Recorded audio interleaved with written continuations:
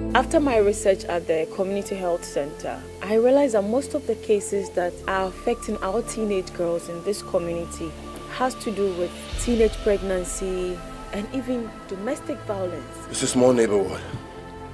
Whatever it is that happens, easily spreads out.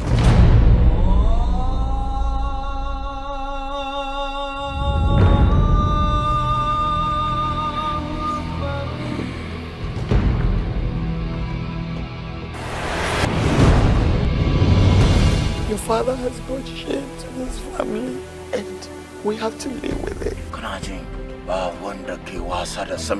was only trying to do the right thing. By insulting these elderly folks. am not your uncle. I paid for your dowry. I'm sorry, young lady.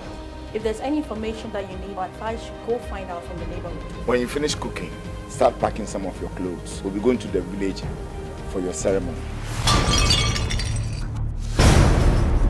Where is your pride as a father and a role model to all the youth out there? Whether you choose to wreck the bright future of this teenage girl.